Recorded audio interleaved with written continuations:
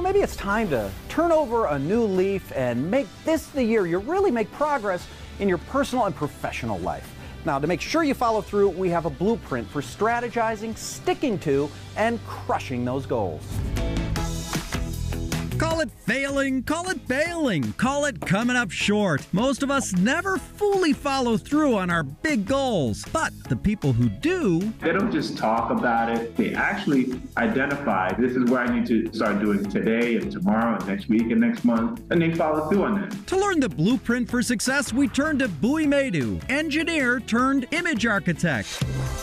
For starters, begin with the end in mind. What we're doing is we're working backwards. We're saying, okay, I want to lose 10 pounds in 5 months. But the way you plan and keep track matters. Where do you write them down? Are they in a blueprint type of a planner, or are they just on some random piece of paper? His favorite way to start his blueprint planner is with a wall of intention. Imagine a blank wall, and on that wall you have all the months ahead. Pick the months where your tasks or steps toward a goal need to be done. You can use sticky notes to move things so that when you see that something is off, you can actually put it where it's supposed to be. This gives you a lot of flexibility. You're looking at the big canvas of the year to really be able to get your goals complete and accomplished.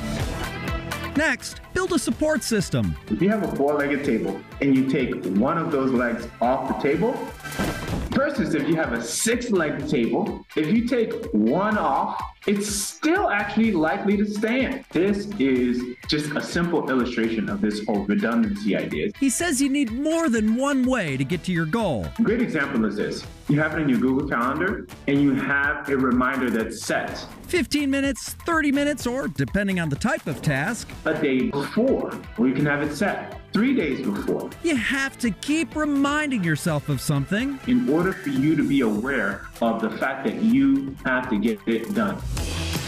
Another thing the goal achievers do is set specific project tasks. When it comes to losing those 10 pounds, inside of that project, there's a specific scope of work that needs to be done. This could include hiring a trainer or nutritionist or setting up a meal planner. I know that cooking once a week is going to help me eat healthier. So I'm going to write down eat healthier. All of this has to be done within the blueprint calendar with set reminders and alarms. Once that's all written, now you have your project scope.